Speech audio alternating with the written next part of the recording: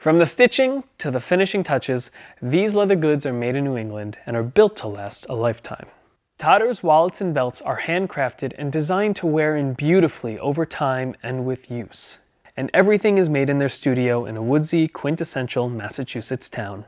Founder Ted Harris is a believer that high-quality materials result in the highest quality goods. So each piece at Todder starts with carefully selected vegetable tan leather that's sourced from the US and France.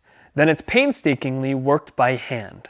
To keep the quality high and the focus on locally sourced materials sharp, the hand stitching is done with thread that's made in Maine, and the wallets are sealed with beeswax from Vermont.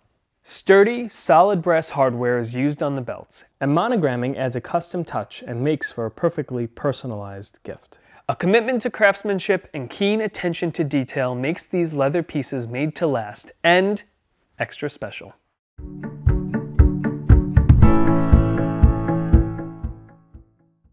Sonny, come.